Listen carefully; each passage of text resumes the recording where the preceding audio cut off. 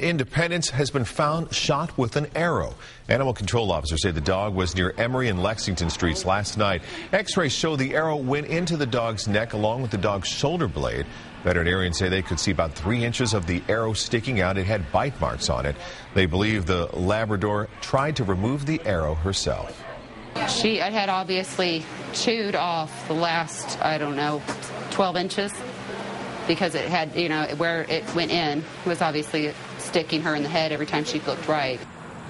Veterinarians have since removed the arrow. The dog is recovering at the Jackson County Animal Hospital. No one has been arrested. My goodness.